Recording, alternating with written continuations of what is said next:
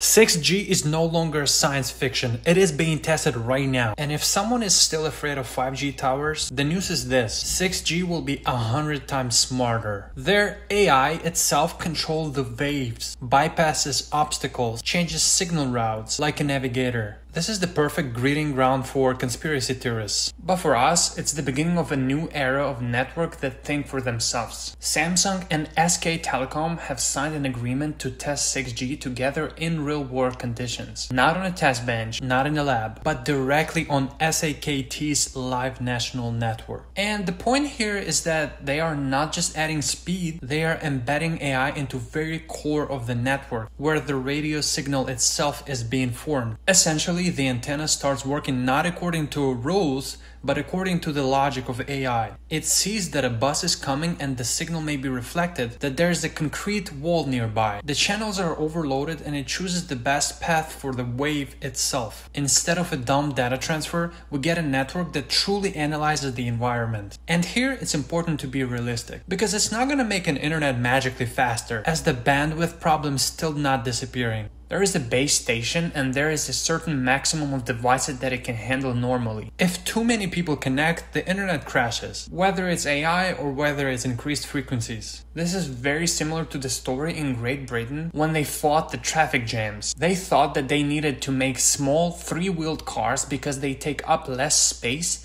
and the traffic jams would disappear. But in reality, nothing changed, because the problem was not the size of the cars, but the bandwidth of the road itself. And same goes for the mobile internet. The wave will become smarter, but the bandwidth of the tower stays the same.